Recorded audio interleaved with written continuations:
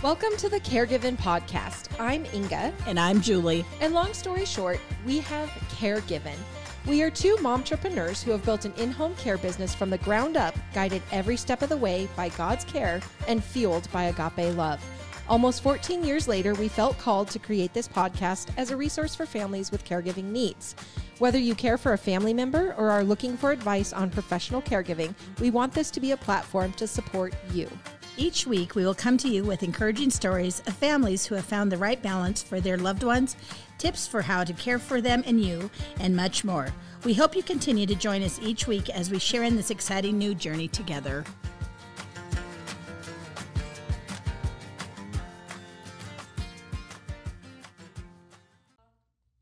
Hello, Sunshines, and hello, Julie. Well, hello, Ingaloo. How are you? I am good. Yeah? Yes. Me too. I'm always excellent. Always High excellent. self-esteem. Suffer from it, even with this face for radio.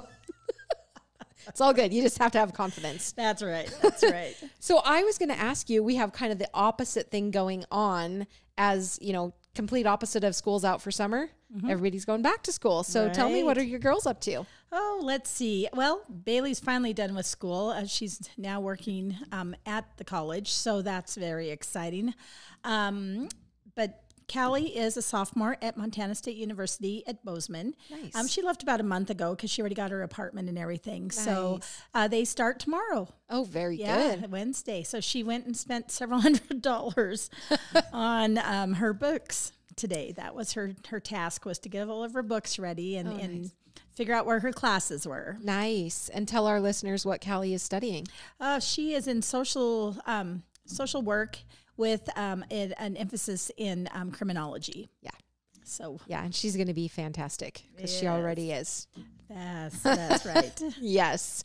All righty. Well, I told you guys last podcast that today's verse is coming to you straight from Grandma Jean Irvin, or Jean Irvin. That is my mom. Yes. Mother, and grandma. she sent us one. She listened to instructions. I guilted her into listening to the first 4 episodes because I actually told she hadn't listened to them yet. And I said, well, I just need you to know that Julie's mom has listened to all of them. That was like at 10 o'clock at night. Peer pressure. Next morning, by 8 o'clock, she's like, I listened to all of them. I didn't know she had a competitive bone, but she does evidently. So she listened and she did great. And she submitted this verse to us. And then, it went into a spam folder and it got lost in email Neverland. And so she kept asking me about it. And I was like, what the heck? Well, anyway, we recovered it. We located it. And here we are weeks later to share with you Grandma Jean's verse, Philippians 4:7-6, 6-7. Who is running this thing? Good grief. Philippians 4:6-7. Here we go. Don't be anxious about anything. Rather, bring up all of your requests to God in your prayers and petitions, along with giving thanks. Then the peace of God that exceeds all understanding will keep your hearts and minds safe in Jesus Christ. I love that. Yeah, I do too. And this is what Grandma Jean had to say about it. The thing to remember is when you hand off your concerns and requests to Jesus, don't keep taking them back. I picture him saying to me, let go, I've got this. Take some deep breaths, have faith, and wait for that peace to settle in. Oh, I know. And she even signed it Grandma Jean. Oh, yeah. So back up just a bit. Yes. Because that verse, what Grandma Jean just said, is going to apply to you too. You never told us now about your child. And I know you're going to have a tough week, but what is her story? Dang it, I thought we were going to skip over that because we I weren't gotcha. doing the cryometer. Okay. Well, my oldest, we all know, has gone to Tennessee. Yeah, she left us. I know, she's long gone. Anyway, youngest, actually this week, is the start of her college career at the University of Idaho, where she will be studying agriculture education. Very good. So it's rough. It's really rough. Honestly, she hasn't actually left yet because she was on the state team to compete at national FFA, and they were the state champions in parliamentary procedure. And so they had part of that national competition is happening like remotely. Mm-hmm. So she had to stay here and be able to work with her team to get that done. They actually just got done I don't know, probably a half an hour ago, said it was the best demonstration they've ever done. So they are hopeful, and we're sending all the good energy and good vibes their way, because these kids have made me incredibly proud. They have worked so hard, and they just really work together well as a team. So anyway, but yes, last weekend we went and, or last week, I guess, we went and moved her into her dorm, got all of those things situated, and there's been so many like events and things like upcoming that I haven't really let myself stop and think about the impact. You did tell me that the empty nest thing is really not that bad, that I might actually find that I enjoy it. It takes a little bit. I'm not going to be that callous. Yes. Well, I know it's going to be hard, and we'll miss her so much, just like we missed Sammy when she moved out and started to adult. But I am so confident in the University of Idaho and the professors that I know she's going to be working with, that I have every confidence that things are going to go really, really well. So anyway, it's going to be good. It's going to be great, and I'm not going to cry. So, well, all you have to do is apply Mother's verse. Yes. And then what she said is you just can't worry. Yep. I just have to hand it off, and I don't get to take it back. Yeah. So, yeah. Jesus, Even when those kids drive down the driveway and you're worried about them driving, or you're worried about them knowing that they're at college, but they're doing this or that, you just have to, one of the things I say every day is, okay, Lord, I'm just going to take my hands off the wheel, and you have a plan. Yes, it's really true. Yeah. And the more I believe that, the more peace I am given. It's true. It's so you've true. got to give it up, and you've got to just let the Lord take care of you, because he's the one in control. Yep. Yeah. Yep. So we'll keep praying for our babies, though, that are new back to college. Yes, absolutely. And to all of you out there, if you have babies going to college, just know that we're there with you. Yes, yes. If you have a verse that you would like to send to us, we would love to share it with the listeners, and you can send it to the caregiving podcast at gmail.com. Yep. Again, that's the caregiving podcast at gmail.com. I'm going to have you read your uplifting story. Then I'm going to read my uplifting story, and then I'm going to turn it over to you, because the topic of the day is kind of more your wheelhouse than mine. So tell us what's exciting and uplifting today. Well, I found this story about Promise Keepers. And what Promise Keepers is a group of men that they're just good, solid Christian family men. And they get together, and it doesn't say exactly when it was in 2021, but there was 30,000 men that got together in Dallas, and the whole bunch of them just gets together and just empowers each other to be better husbands, better dads, better coaches, whatever their position in life is. And it's all through the power of believing in God. And they were at the AT&T Stadium that holds the Dallas Cowboys, and they had all kinds of different speakers. But I personally know of some men that have been in Promise Keepers, and they swear that it's probably one of the coolest things for men. I saw a video on it, and some of the men actually took their kids, their boys. And I saw them with them up on their shoulders. And what a mentor. Yeah. I mean, to sit there and take your kid, your son, and say, son, this is my expectation on how you are going to grow and who you're going to be, so that when you become a leader, when you become a husband, this is how you will act. That is awesome. We need a lot of that. Yeah. We need good leadership, and we need good guidance and good mentors and good dads out there setting good examples. So that is cool. I'll have to look into that. So you said it's Promise Keepers? Promise Keepers. It's a men's group. It started in the 1990s, and it was actually founded by former University of Colorado football coach Bill McCartney. And it's a movement that encourages men to be Christ-like leaders for their church and community. This massive men's events from the 90s had waned because of the pandemic. So how thrilling that they were all able to get together again. Oh, nice. And have over 30,000 people, men, get together, and because we need those leaders. Yes. Oh, that's a great story. Well, I have another local story, and this one is super, super near and dear to my heart. And the reason that it is because it's like it encompasses the two things that are the most important to me, and that is working with the elderly, but also working with kids. So we know that through 4-H and FFA, these are youth organizations, and the majority of what I have been able to do with them has a lot to do with livestock or raising livestock. But I mean, ultimately, it's really not about raising the livestock because you're building kids when you do this. So I don't know. I guess it was actually on July 4th that this article came out in the Daily Interlake here in our own town. And I'm just going to read it to you because I think it's worth reading. So it says, while other kids use their time off to play and relax, Flathead Valley sisters Jubilee and Jane McLean have been hard at work on projects that aim to improve the lives of those struggling with memory loss and people who use wheelchairs. The girls put their sewing talents into action. For her 4-H service project, 12-year-old Jubilee has been creating fidget aprons for those with Alzheimer's disease and other types of dementia. Jane, who is 10, is sewing quilts designed for those in wheelchairs. Jubilee took inspiration from her grandmother, who had made a fidget apron for a friend of hers who had Alzheimer's. The apron was full of familiar motions, buttons to undo, zippers, and beads to fiddle with, along with other creative elements. Jubilee explained in a speech to her Dandy Dudes and Dolls 4-H Club that her mother's friend loved to busy her hands and was always going through drawers. At one point, the friend was given a box filled with things to occupy her hands, but the objects too often fell to the floor. She nearly fell out of her wheelchair attempting to reclaim them. Fidget aprons seemed to be the perfect solution. Following her grandmother's lead, Jubilee broached the idea of producing fidget aprons to the other Dandy Dudes and Dolls members, who also took interest in the newly formed project. The first step was research. Each aspect of the apron was researched with meticulous attention to detail. For example, Jubilee explained fabrics like velvet, lace, fleece, and satin are comforting as they run their fingers over them.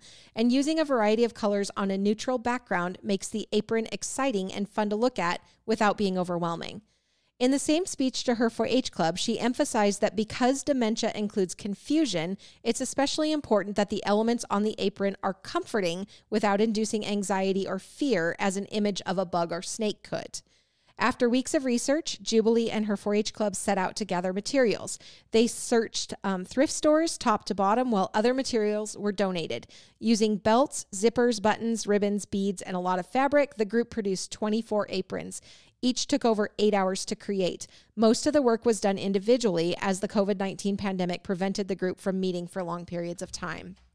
The aprons are now ready to be entered at the Northwest Montana Fair, where the project will be judged and aprons donated. Half will be donated to the Montana Veterans Home and the rest to another memory care facility. And the most rewarding part was seeing how the aprons can slow dementia, Jubilee said. She explained how sensory stimulation, especially from familiar motions like those provided on the aprons, can help those with dementia remain comfortable and independent. And then alongside Jubilee, Jane is doing her part to help the community as well. In the cold Montana winter, Jane and her Dandy Dudes and Dolls 4-H Club recognized a need for wheelchair-friendly blankets. With careful attention to size, fabric, and cost, Jane designed quilts that sit atop the user's lap without falling and getting stuck in the wheels.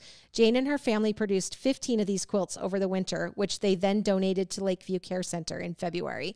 Jane will be presenting the quilts as her 4-H service project at the fair in August, and her favorite part, she said, is being able to give them away. After describing the 4-H project, or describing the project to her 4-H group, Jane left them with a simple message: find something you can do for someone else.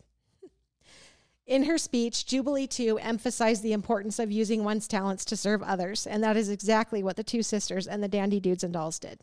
So I love these girls, and we have had the distinct honor and privilege to work with them through the Lamb Project, but to see what else they are doing is just incredible to me, and so I could not read that story. Oh, my word. Those are amazing kids. They are. And for them to even have the insight or to think about beyond themselves is huge. And just the knowledge that they have of the disease already. Are you kidding me? I do see some future Ipaga home care owners. Yes. So let me gather myself up here. Oh, I think the crime meter is out. That was a good one. Yeah. Oh. Yeah, I'm so proud of them. Oh, so cool. Yeah. Okay, proud so of those girls. I'm going to announce the topic, and then I'm handing it over to you, Jules. That's how I felt when you were talking about the bills and all the money things. That was not my thing. Yes. Okay, so essentially, the topic of today, ADLs, activities of daily living. Yes. Let's explain those. Okay, so when somebody works at APAGA Home Care, they have to be trained as a personal care attendant, which we call our group the APAGA accredited caregivers. They go through this training, and what they have to do is learn about activities of daily living, because obviously that's what we do when we go into people's homes. So ADLs, activities of daily living, is what you're going to hear whenever you're talking to a doctor, you're filling out insurance forms, and it's all of the things that we as able-bodied people take for granted that we can do. You know, it's bathing, it's hygiene, it's meal preparation, exercise, those simple things that, like I said, we take for granted because we can do them. But as you're starting to decline, or you've had a surgery and you can't reach your foot to put on your shoe and you need help, that's an activity of daily living that we can help you with. And so what we're going to do is just kind of touch on each of those. And we could talk for days on each one of these separately. We're not going to do that, so don't panic. But we're just going to basically talk about those things. One of the things that if you ever want more information, you know, find us, talk to us, get on our our address, or look us up on Facebook and ask questions. We're here to help with very basic things. And then there's lots of information out there on Facebook, just different groups, and on YouTube. There's lots of videos. We actually have a group that we use called pahomecare.org right now. And those are videos that you can watch, everything from how to bathe somebody, how does a pill work through the body? Because for you to even understand that, you know, everybody is a caregiver at some point in their life, and they don't even realize it as a caregiver, because it's just what you do. Sure. It's when you're taking care of your grandma, or your grandma's taking care of the grandkids, or an aunt or uncle needs some extra care, or the neighbor needs a ride. That's a form of caregiving. But when you're going to be a professional caregiver, then you just need to understand why you're doing those things. And if you're doing them, is there a better way to do them? Sure. Because another thing that happens that we have to be careful for in home care is safety. Safety is all the bottom line. For you, the caregiver, for the client, for the family members, safety in the home is a big deal. So what we're going to talk about is, we'll just start off with like bathing. So one of the biggest injuries in home is when somebody is getting in and out of the tub. And so when we teach on activities of daily living, we talk about safety in the bathroom, you know, the wet floors, how to get somebody with a shower chair into the tub. One of the things that when I do a home visit is I actually do an assessment of the bathroom, and what I'm looking for in a bathroom, let's start with the potty, is it, some toilets are very, very close to the ground, but what if you're a taller person and you have to go all the way down? You know, just think about the torque on those knees. And so they've got risers that are 4 to 6 inches, that even that amount of extra on the toilet seat as a riser is that much less torque on your knees. And then do you need to have some kind of a handheld around the toilet to help you just boost yourself up a little bit? And then the bathroom, in when you get into the shower, do you need a shower chair?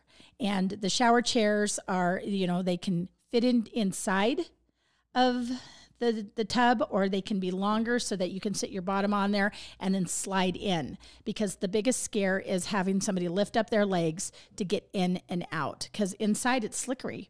So what are the safety things you can do there? Lots of handhelds, and the railing, and you can get those at Walmart with the suction, and handheld like the shower head? Shower heads are a must, because if we're helping somebody and they're sitting down, how are we going to get all the soap out of their hair? And so, but every house is different. Sure. And so those are the things that you have to take into consideration when you're helping somebody with a bath. Well, yeah. And like some of the things that we do is even just getting the water temperature correct before somebody gets in. And so there are like varying levels of the amount of assistance that somebody needs with that particular activity of daily living. They might, like you're saying, they might just need help getting their legs up and over the tub, and then they're able to take care of everything.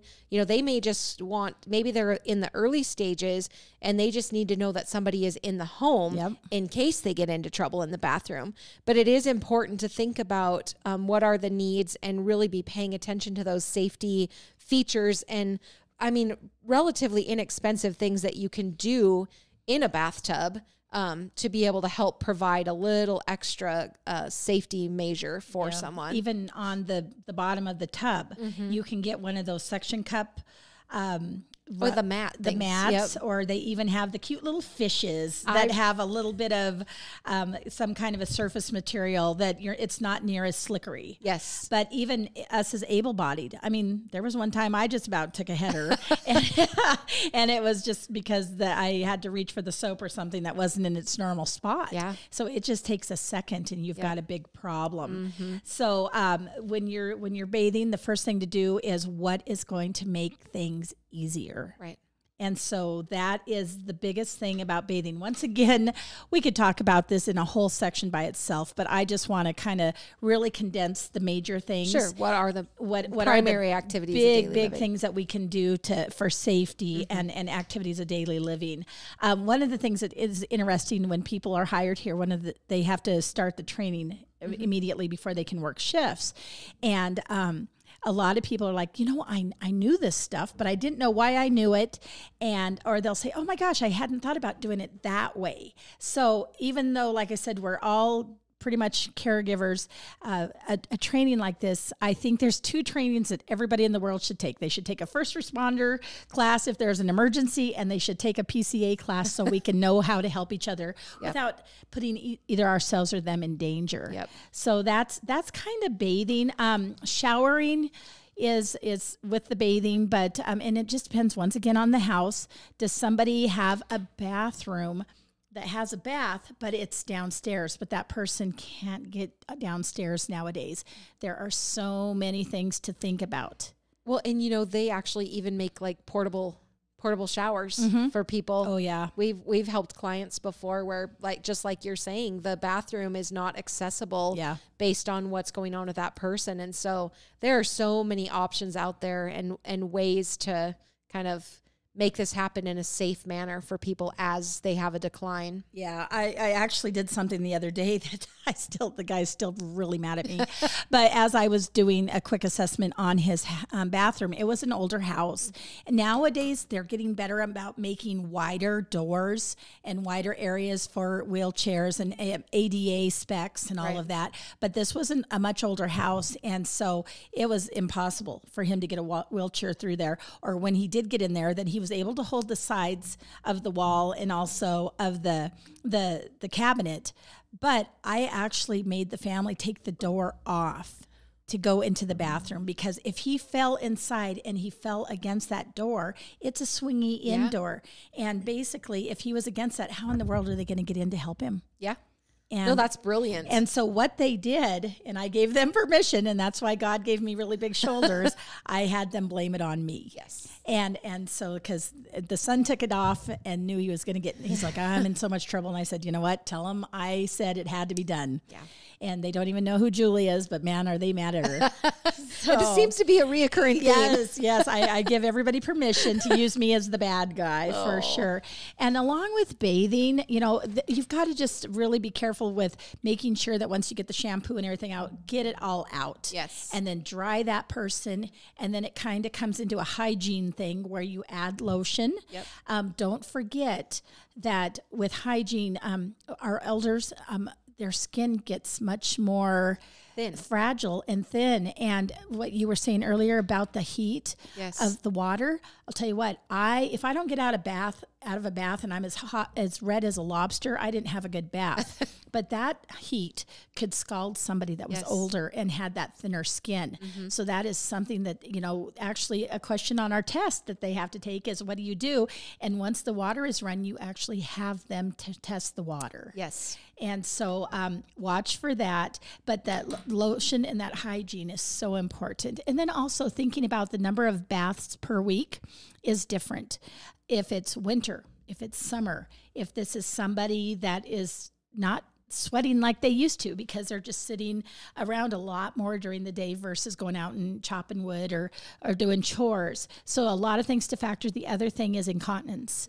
And so if that person is having incontinence issues, then they need a bath more often. Yeah. Got to keep that skin integrity. You know, and that's another thing that when we are doing a bath, we are also, like you said, the skin integrity, we're looking for red marks. And when we have any kind of a breakdown, it's actually in the bony areas. So I'm not going to have that problem. But even laying in bed, and somebody that's only in bed all of the time, you've got to watch for their knees, their ankles, their elbows, those types of things, because that's where these ulcers, these bed sores can start. So, you know, you've got to think about the whole person. Well, and something that I was thinking about that's not a technical thing in terms of bathing, but that's really, really important is if you have somebody that's resisting, something that we've learned over time is that think about like yourself, you're taking a bath and you step out and it's cold. Oh my gosh, you have got to make sure that the room that you are giving, that, you know, the bathroom that you're in, that it's warm and that it's not shocking to this person, because if you're having a struggle getting someone to take a bath or a shower, that might be part of the reason why. Yeah. So really be thinking about the environment and making it as comfortable as you possibly can. I know that there are a lot of times when caregivers, they get done with that bath and they are just sweating. I mean, they're dripping sweat, but you know what? They're making darn sure that their client is comfortable. Yeah. We actually had a gentleman that was taking care of his wife, and we would go in to supplement his help, and he would just get in the shower with her. Yeah. Because he was able to know where she was at. So when he was in the shower, he didn't have to worry about listening because they were both right there, scrub each other up, get it done, and you're done. You've got two done for one. Yep. And so there are so many ways to make it happen, get it done, and every case is different. Grandma used to call it running my grandpa through the car wash. Yeah. I just thought that was great. Oh, yeah.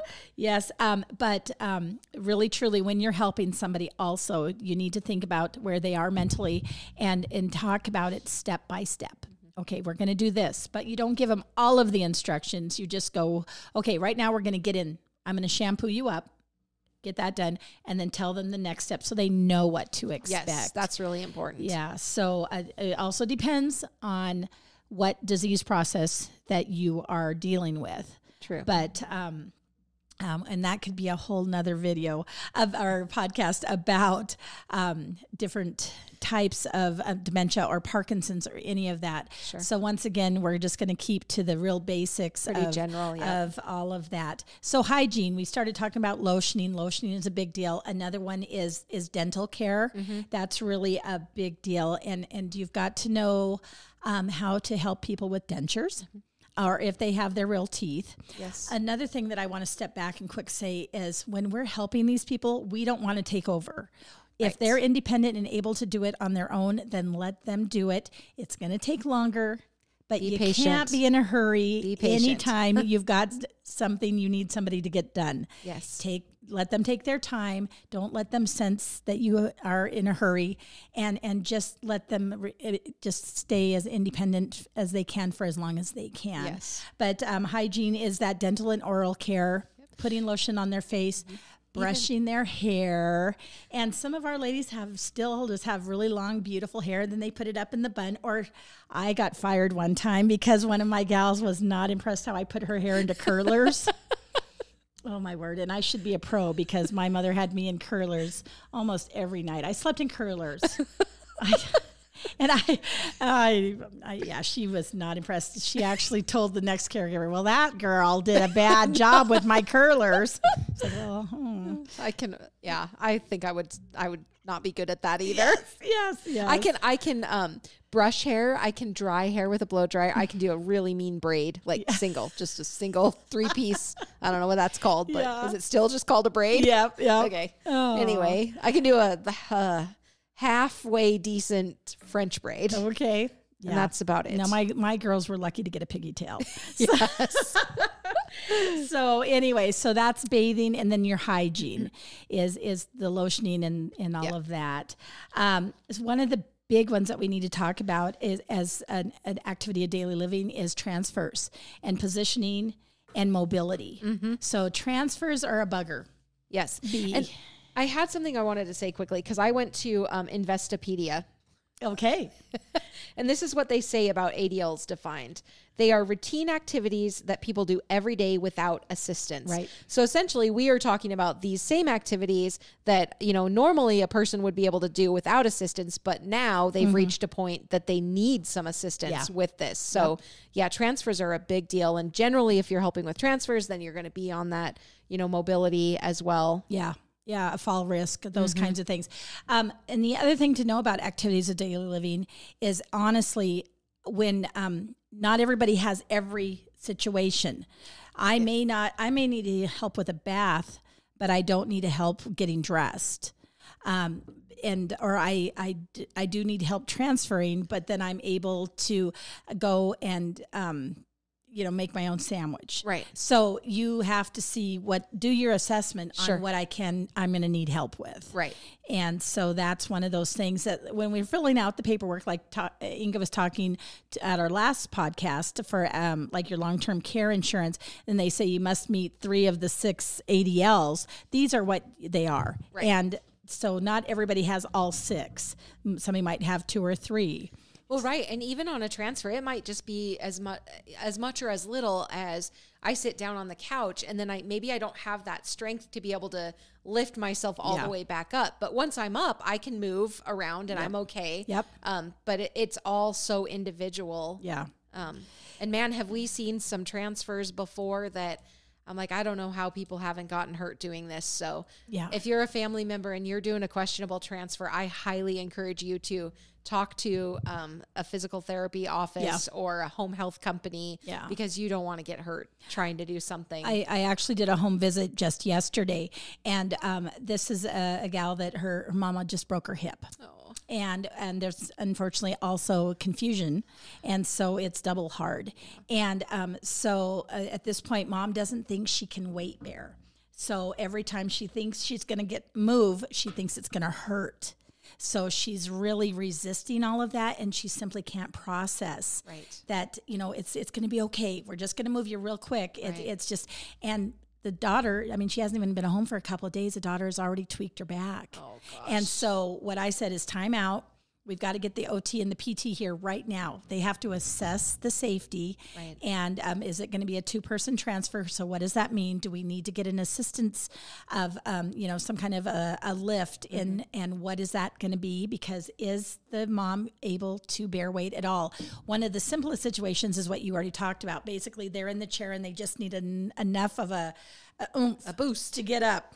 There are the lift chairs that are just one of the best things you can get. Is it just kind of stands you up. That's just a recliner, right? And then your wheelchair or your cane is there, and it just gets you up. And then it will let you sit back down and not just plop down. Right. So that's a beautiful mechanism right there. And then there are the sit to stand lifts. There's the Hoyer lift. But in a perfect case in home care, you've got somebody that you can help with the use of a gait belt. Pull them up. They can hold their weight for just a few seconds and pivot them, and then sit them on the bed, sit them on the potty, sit them on the wheelchair, wherever you're going to be. And then when they're done, lift them back up, pivot, and then put them where they need to be. Yeah. And so the biggest thing is definitely being able to weight bear. Yes, that's a big deal. And basically, I think what you're talking about from yesterday is it's a situation where the lady is fearful that it's going to hurt. And so when you're in that situation and then add the confusion to it, it could potentially be a recipe for disaster because, you know, she may do something inadvertently that then, well, you said the daughter has already hurt herself. So, I did highly recommend that until they get that PT person in there, you know, if she is having a bad day and she is weaker than normal, just keep her in bed and keep it safe until somebody's there to show you proper techniques. Yes. Because there are ways to move people. Yeah. But also, if somebody is sitting there and they're only 80 pounds, if they're not going to help you, it doesn't matter how much they weigh. Right. And that's something that our caregivers are trained from day one is that we cannot lift dead weight, essentially. Yeah. Yep. And if someone is going to fall, we do our best to help lower them to the ground. But if you get in a situation of trying to catch someone mid-fall, that's when things can get really, really bad in terms of injury to everybody involved. It's just human. It's a reaction that we all do. You see something falling. I was sitting at the rodeo the other night, and a little girl was sitting next to me, and I thought she was going to topple over, and I grabbed her, and the parents just looked at me like I was so strange, but I really thought she was taking a header down the grandstand, and that's what happens is when you see somebody going down, it's just a thing. And I was always worried about my mom and with my dad, because dad was a big dude, and mom, you know, she's quite fit and active, but man, she if he went down and she was trying to not have him go down, forget it. She was going to be underneath him, and then there was a bigger problem. Right. Yeah. One of the scariest ones I ever saw, though, was just this lovely family, but the bathroom was downstairs. And that's where he wanted to take his shower. And he was a really big guy, and she was a little bitty lady. And she's like, oh, we've got this. And she would walk before him going downstairs to try to hold him as he took one step at a time. Gosh, and I was just like, you got to rethink this. And the way that I had her stop to think about it, because she's like, well, we've been doing this forever. And I'm like, okay. It's okay until it's not. Yes. Because one step from him and you're both going to be down at the bottom of the stairs.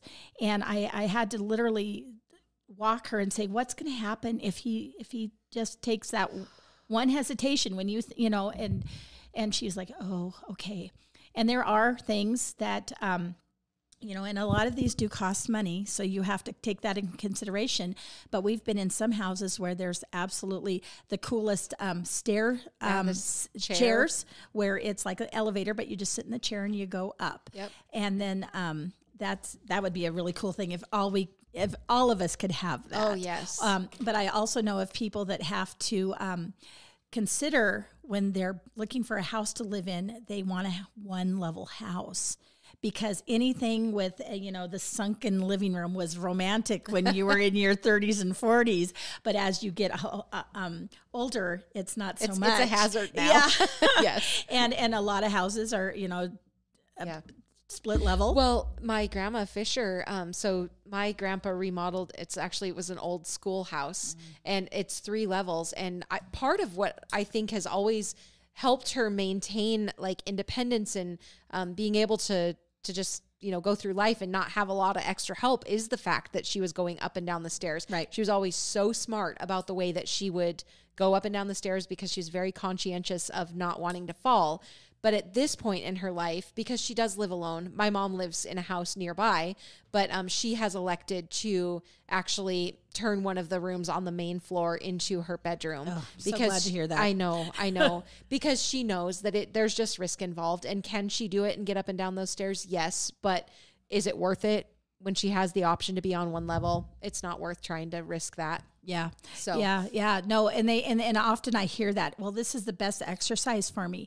But then you know what they do is they forget, and so they'll try to take a load of laundry with them or something, and so they're not able to focus like they think they are, and just one slip and we've got big problems. When Kevin and I build our house that we have now, when we were designing it, because we had been doing this business for years before that happened, and I knew I wanted everything that I would need as I aged to be available to me on one level. Right. So so we did it. So I'm good. I can live in my forever home. That's great. That's great. One of the next issues is toileting. And that task is, it's never pleasant.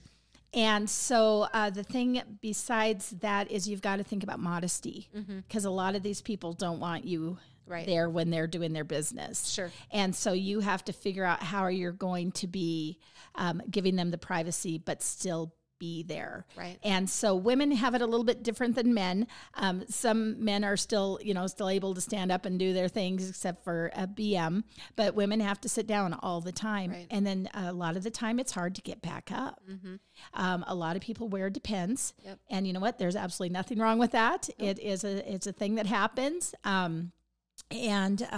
So you just have to go in there and understand that there's going to be embarrassment because you're in a very intimate situation. Sure. And so you just have to have a little bit of humor, have a little bit of a lot of professionalism, and just let them know, no big deal. Yep. No big deal, and it's okay.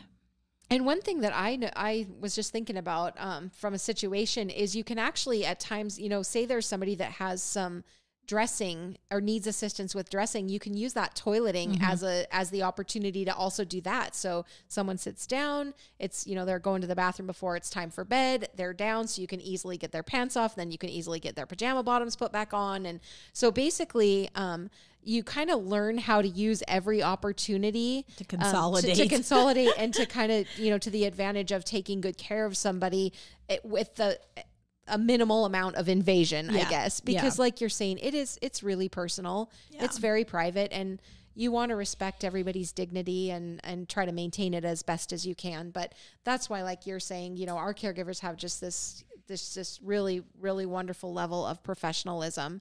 And I think being able to laugh is, obviously you have to know your crowd, right? Yeah, so right. I can make really bad jokes to you. And I would laugh. I can, probably not to everybody, but yeah. Yeah. And so back to toileting, also make sure you have, actually every activity that you do, have the things you need there. So if they're bathing, have the towel there, have the shampoo. You don't want to leave somebody. Yes. And when you're toileting somebody, have your gloves there. One of the things that you have to think about all the time is infection control. And so wash your hands, use gloves. And wipes, baby wipes are awesome. Don't flush those. They do make bigger ones for bigger bottoms. And but when you're helping somebody to toilet them, once again, that's an excellent time for you to be able to look for skin breakdown. Sometimes yeast is an issue. Smell is an issue. These are a big problem. I remember one time a gentleman just happened to come into our office, and he was just having a fit because he couldn't get his wife into the bathtub. And he just frankly said, she stinks. And so, because she was refusing to bath, he didn't know what to do with her. And so what we said to start with is just have her wipe with those wet wipes, because it will not only clean her up with that, but it will hopefully get some of the other off of there every time she goes potty. And then have a warm rag there, because who wants to put anything cold? And so anyway, there's tricks to the trade. Yes. On that. And then when somebody's on the potty, is that a good time to just have a bowl of hot water and the rag and get everything clean right then? A lot of times BM is a big deal. And who knew that as you get older, your whole life revolves around poop time? Yeah, and it's a big deal. It's a big deal. And so anyway, you've got to just make sure that there's nothing dried on their backside. Sure. And all of that will really wear and tear on skin. Yes. And once again, your smell is a big thing. And if you're smelling like a real ammonia type smell, do we have a UTI going on? And when somebody is older, that UTI affects you so much differently. Yes. And it is actually almost a behavior thing. Yeah, And it's crazy. I mean, when we start to hear about someone that is not behaving like their normal self, they're mean, they're cranky, the first thing we say is they need to get they need to get tested for a UTI because that will wreak havoc on people. And unfortunately with our elders, a lot of the time a UTI becomes a reoccurrent situation. Yes. So you got to change those depends more often than you want to. Right. Even though they feel dry, they're not. Right. Yeah. I mean, they make them so good nowadays, yes, right? Yeah. And there are several different kinds and sizes of these pull-up panties. There's pull-ups, there's the Velcro. You got to find the ones that work best for you. Sure. Yeah. So, and then let's talk about eating. Sure. There's meal preparation and there's eating. Yep. And so are you dealing with somebody that has throat issues? So should they only be having a parade type or soft meal? Because are they able to swallow? Mm-hmm. Are you working with somebody that's a diabetic? Right. Low sodium because they have heart issues. You've got to find all of that out. Is it somebody that has reached a point cognitively that they don't even really remember how to feed themselves? Right. So you are physically feeding them. Yeah. Or like you're talking about the swallowing issue. Is it something that there's risk of aspiration? So you need to have your liquids thickened or... there's a lot that can go along with eating and, more than just cutting up somebody's food because different situations warrant a different approach. However, cutting up somebody's food, we had a gal, and I can't remember what her diagnosis was, but her loving husband, he actually, what he did with like the fork and the spoon is he bought rubber and put that around the spoon handle so that it was bigger and easier for her to hold. So it actually gave her months more of being able to be independent. Yep. She couldn't do it with a normal fork or spoon, but when he put that apparatus on there, it gave her the ability. So you have to think outside of the box all the time. Yes. And you had mentioned, I don't remember what ADL task we were talking about, but the being patient. Yeah. I remember we had a client that the caregiver said, it would be hours, between an hour and 2 hours for this person to eat their meal. Yeah. But that's what it took for them to safely eat their meal. And you just needed to have patience with that person and let them go at their own pace so that they could be safe about it and not be a choking hazard Oh yeah. So it's very important to know the food they're able to eat, and make sure that you're cutting it up or you're mixing it up as thickening it. They need to be. Yep. Yeah. So that's all about the food preparation. One thing that we have to be very careful with elderly people is protein. Do you need to supplement with a Boost or an Ensure or some kind of a protein drink? And they come in all these flavors nowadays. My grandma, she loves to have her big smoothies and she puts in all kinds of green stuff but a lot of also the protein powder. Sure. But that's how she gets that. But a lot of people decide that they're just not interested in eating anymore.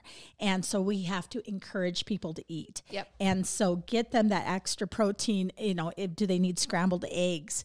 What is their favorite thing? Yes. And then sometimes to keep people going, you just have finger foods by them all the time because maybe they'll mindlessly pick instead of just sitting in front of the table and not eating anything, but at least they're getting something in them.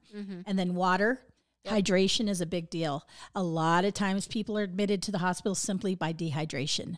And so you've got to do that a lot. There have been times when people, families are watching input and output. So they want to know how much is going in. Yep. But me personally, I have to remember to drink water. It's a job because you got to remember to keep drinking. Yes. And eating is the same thing. And then exercise is also one of those. And exercise can simply be walking around the island in the kitchen a couple times a day.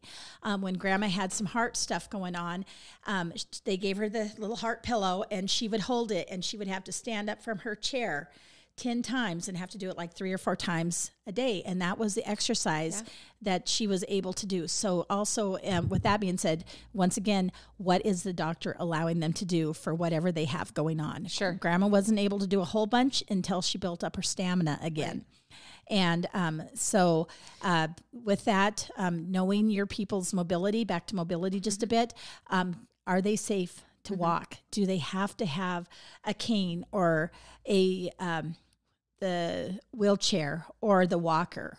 And a lot of people, it's a pride thing. They don't want to have anything, but after they start using it, they realize that nobody really cares. They just want them to be safe. Absolutely. Yes. And exercise can be as simple as even just like range of motion or doing some stretching. Yeah. It's just trying to not have your muscles atrophy or, you know, and everybody is going to have a different level of what they're able to do and what they should be doing. Just like you said, you know, the doctor or their physical therapist, somebody's should help them come up with what that plan is. Maybe it's even family. Maybe they've not really reached a point that they need extra medical attention, but just as a family, you decide that, okay, the exercise plan is up and around like you said, around the island in the kitchen 4 times, or even, you know, for people that live in apartments, a lot of people that we care for, it's literally just walking down to the mailbox and then walking back to their apartment, but just something to keep people going so that they don't, kind of stagnate and and I don't mean to turn this into a doom and gloom, but we had a client of ours, he just the most sweetest man in the world. Yes.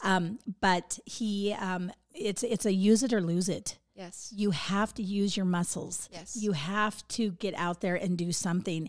And he just couldn't, for whatever reason. Yep. And he was not able to stand any longer. So he eventually went to the wheelchair. Then he eventually went to the electric scooter, and everything, he just went backwards. Yeah. And it was because he simply didn't get up and use those muscles.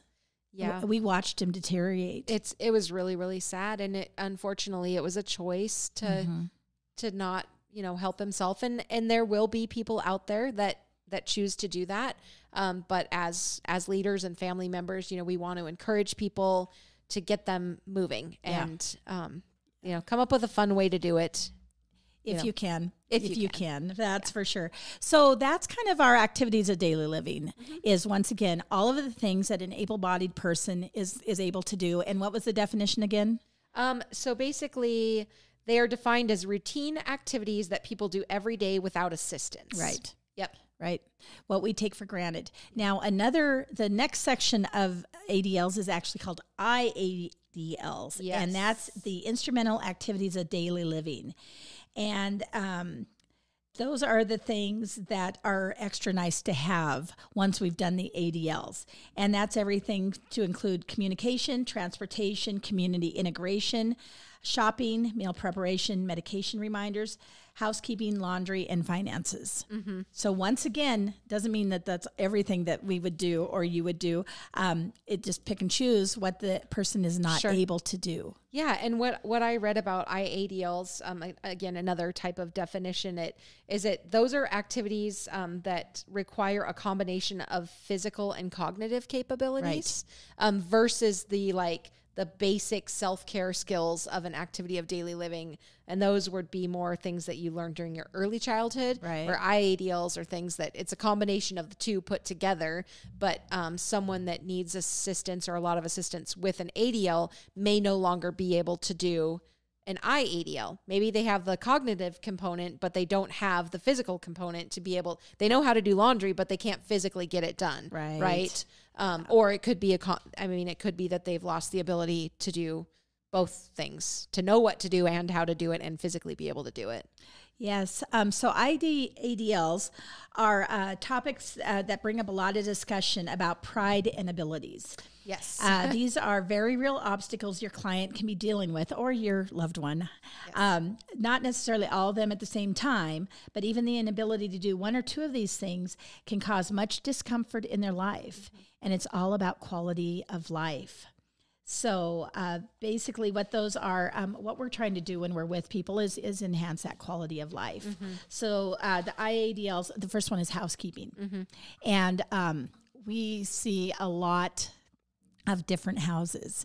And we have everything from almost a hoarding situation where we have to figure out how we're going to get the piles moved so that it's wide enough for the walker to get through, or to the big houses where they have a housekeeper that comes every week. So just a ton of different scenarios. Every house is run differently. I'm going to tell you that when I become the patient, I will happily turn over my housekeeping chores. You don't have to keep me engaged. Yeah.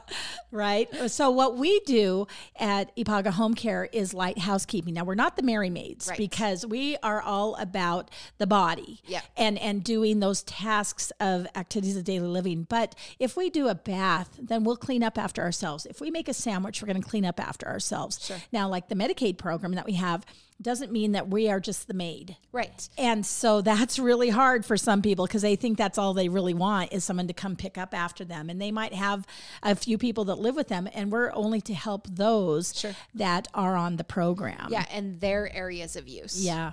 So people need to understand that. Sure. And private pay is a little bit different. Yeah. You know, we can do more, but when we are working within specific programs, we are bound by their directive and parameters. Right. But I mean, and you said it, we're not Merry Maids. So it is not our primary objective to go and do like heavy housekeeping type things, but do we help our people with their vacuuming and their laundry and making beds? Of course we do. Yep. And we like to engage them as much as they want to be engaged. So, you know, maybe someone can't get their laundry to the washing machine and then transfer it into the dryer, but they like to be able to fold it. So, you know, we're going to make that available to them and help them as they need it. Maybe they can't do all of the making of the bed anymore, but they can put the pillows into the pillowcases and we get to wrestle the fitted sheets. Oh, those fitted sheets. Yes. On bunk beds. I had to do that at Bailey's dorm room. Oh my Did Lord. you climb up on the top or how'd you do it? Well, we actually took the mattress off and put as much on it as we could and then lifted it back up. And then one of the girls, her roommate, was on top helping put it all together, and I was just kind of filling in the edges. Oh, that's funny. It would have been comical to video. Honestly. Oh, yeah. Probably somebody did because I just don't know about it yet. I'm quite sure there was a lot of laughing involved. Yes. Yes. So that's the housekeeping portion. We're happy to help people. Sure. We want to help them with that, but we don't bog out the basement or we also don't climb up on things to change a light bulb or get the cobwebs. Right. Medication reminders. Now that's a big one because we are non-medical. Yep. So people have to understand that if they get them dispensed, we can then do the reminders. Yep. So putting them in the pill boxes is a great thing.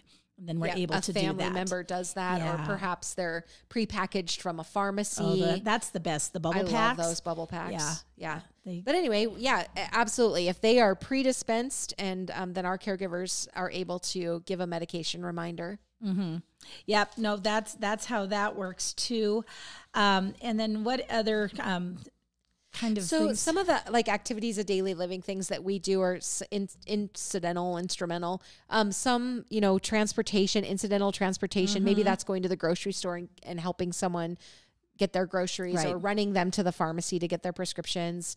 Maybe we're doing a medical escort. Yeah. And different programs have different rules around what we can do. You know, on the private pay side of it, of course, that's a little more open as long as we're not doing anything invasive. But those errand type things. And even we've had private pay clients in the past that they want to have their caregiver help them in their flower garden or picking raspberries and, you know, those are allowable things that maybe they can't do without assistance. But with the caregiver there with them, or maybe we go out and pick the raspberries and then come in and they help, you know, do whatever we're doing, turn them into a jam or something. Well, one of the coolest ones I remember is a gal that was in her 90s and she was blind, but she insisted on handwritten Christmas cards. Oh. So the family asked us to come in and write down everything so that she could still have those sent out and be handwritten because that was what was important to her. Yeah. So it's awesome. I mean, we get to do some like really, really, really cool things. Yeah. So activities of daily living, incidental daily living activities. Boy, we could just talk for days and days. Yes. That is just a quick synopsis of that. And if anybody ever has any questions, you know, Google them, look them up, call us. We're happy to talk about those. The other thing that's interesting is even find a support group. To talk about the different things about how somebody deals with mother that refuses to bathe. Your mother isn't the first one in the world that never wanted to take a bath, right? Right. Somebody's been out there. Somebody has done that. I was just listening to something the other day and they were like, you know what? Put your pride away and ask questions. Yes. You are not the first one in the world that had somebody, have an accident in the middle of church. Right. Somebody out there has been there and can help you. And don't feel alone. Ask for help. Yep. It is there for you. Absolutely. Yep. Yeah. All right. Well, I guess that brings us to the grandma sayings, which I've turned over to you this time, Julie. Oh, the one that I loved was be lovable. And this gal said, I've lived a long life because there are so many people who love me. Oh. And I think that kind of wraps up all of the activities of daily living we were talking about. Yep. We want to help our people. Yes. We want to help our loved ones. Yes. But don't forget to also love yourself and make sure that you're okay when you're taking care of someone else. Yes. So that was adorable. I love it. Yes. I guess that's it. So we ask you to please subscribe. We are on. Oh boy. Where are we? We're Spotify, Google Podcasts, Podcast. Podcast. Podcast. I had to learn what they were. Now I got to learn how to say it. Apple Podcast. You can share us with your friends. You can join our Apaga Care and Share group on Facebook. Check us out. Oh, we're on the TikTok now. We're on the TikTok. That's the Caregiving Podcast. Yep. And we're also on Instagram. So we are everywhere. And you guys make sure when you watch our stuff that you like it so we can get those. Evidently, it's a big thing to get your numbers up.